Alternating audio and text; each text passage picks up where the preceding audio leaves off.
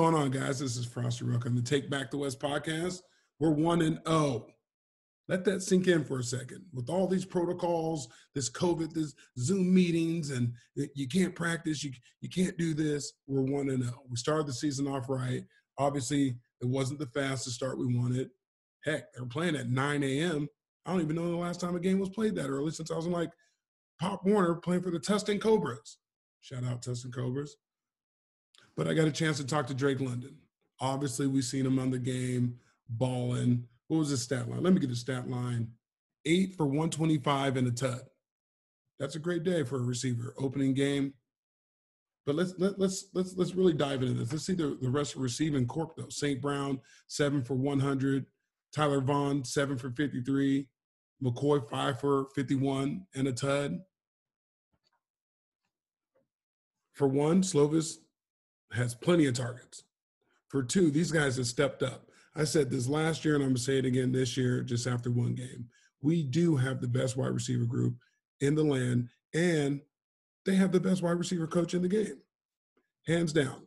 If you are a coach and you can show them your own tape on how to run a route, how to block, how to catch a ball at the high point, how to catch any football, just like Kerry Colbert can, we're on to something good, man. Let's stay with this energy. Let's stay in this vibe. Let's not be all hungover about not scoring 50 points. It didn't happen. It's okay. We're 1-0. We got Arizona this week. We got to move on, guys. We got to move on. We can do it.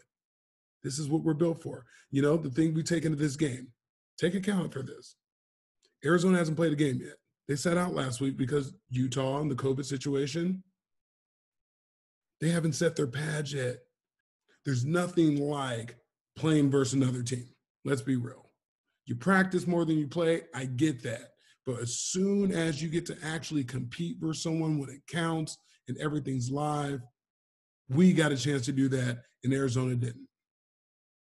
I'm moving on to the next game. Arizona is what I'm the bullseye's on. Here's an interview with Drake London. Enjoy it. Fight on. We're 1-0. Let's press forward. What up, Drake? This is Frostee Rucker. I don't know if you know me. I graduated 2005. Obviously, I'm a big fan. That's why I have you on here. The Take Back the West podcast kind of jacked that swag from Coach Williams when he came in. But I told him about it. He said it was cool, so don't worry about it. How you doing, man? How's your body? How you feel? I feel really, really good. Body is good. Mental is good.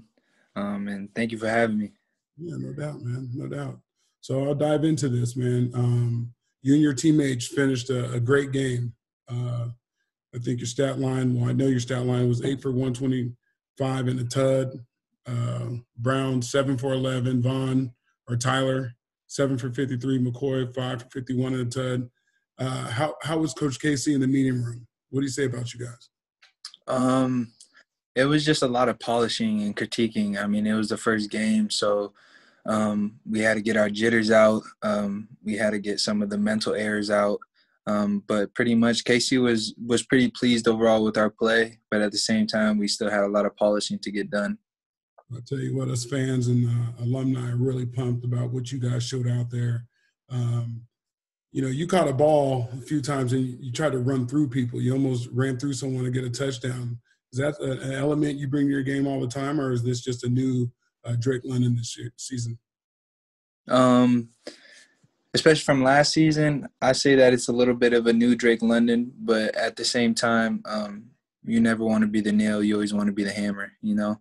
So with that being said, you got to run through somebody's face, you know? Yeah, you got to do that. I mean, Mark Lim said you got to do it over and over and over. You know what I'm talking about. Yeah. Yes.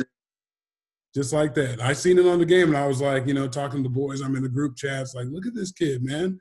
These guys play fearless out there, and obviously your coach is KC, so I know where that attitude comes from, and you know that real confidence on game day. You know, KC is one of the best teammates I've had. So here's a question for you: do you think you're slept on because you do play hoop too? I would say yes. I feel that I am slept on because I do play hoops, and I've had that throughout high school so many times. They don't know where to categorize me as an athlete, so I kind of get swept under the rug here and there. Well, you keep doing what you're doing, young brother, because let me tell you, ain't nobody sleeping no more. I think everyone woke up in college football. Like I said earlier, us alumni are really pumped on what you got going on. Your game Thank you. translates from hoop to football. You got attitude. You go get it. So one of the all-time greats, Mr. Mike Williams, BMW himself, number one. Yeah. I talked to him about, I was like, man, I get to interview Drake London, man. And he's like, man, he said, tell him this. He said, Drake London is box office. He has the size, body control, and speed of a first-round pick. Definitely making a name for himself, and I love watching him make plays. Thank you. I mean that's one of the bro. Yeah, there's nothing you can really say. Like, it's all shocking to me because I grew up watching these guys' highlights, and like even Reggie tweeted me and stuff like that. And it's like, you guys are some of the reason that I came here. You know, it means a lot, man. Yeah. Big Mike speaking on it. He's usually quiet about it, and he lets guys just do the plan, and he doesn't really chime in. But he had a lot of good things to say on the phone as for that quote. So I wanted to make sure you knew that. You know, you got guys really out here rooting for you. You know, your teammates are rooting for you, and if the students were there, student section would be rocking. Yes, sir. Know your family, how they feel, but you know, we support you guys, man. And thank you. You go about your business. So my co-host, Will Poole, he's an SC guy, Trojan, got drafted, ball. He started college off at Boston College, and he was a two-sport athlete. He played D1 hoop and D1 football. Mm-hmm. I mean, that says a lot. You guys got similarities there. He wanted me to ask you, who's your favorite athlete? My favorite athlete? Ooh, got him. So for on the football side, it's going to be Megatron, Calvin Johnson. And then on the basketball side, it's going to have to be Kobe, just because of his mentality, and you can't really like teach that in people, you know? Well, you can't. You know, it's in you. It's something that you got to be able to go that darkness, man. Exactly. You know, both. I'm sure in both sports, you know, you got to be able to lock in, and Kobe definitely with that Mamba mentality. Yep. All right, so I checked out your hoops on YouTube. Obviously, I'm trying. I'm like, let me check this kid out. Let me go deep. So, do you rather shoot the three ball, or would you rather dunk on somebody? Oh, I'd rather dunk on somebody all day.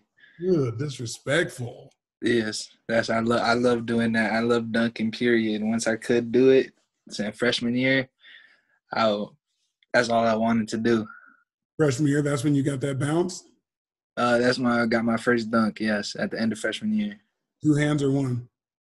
Uno. I'm a 1 foot jumper, but now it's kind of veering towards 2 a little bit. And you're lefty. Yes, sir. It's like Mike Williams.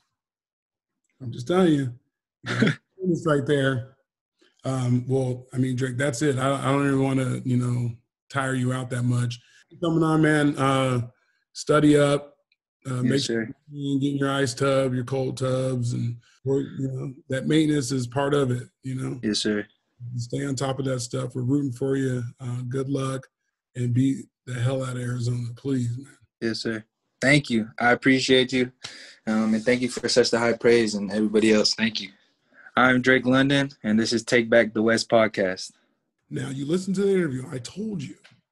This kid has something, man. This kid has it. We really got to pay attention to him. We got to keep focusing on him, focus on the group as a whole. Obviously, they all can ball out, but just getting to know him a little bit more and, you know, his hoop experience and how good he is at that and, you know, the aggressiveness and the attitude he plays.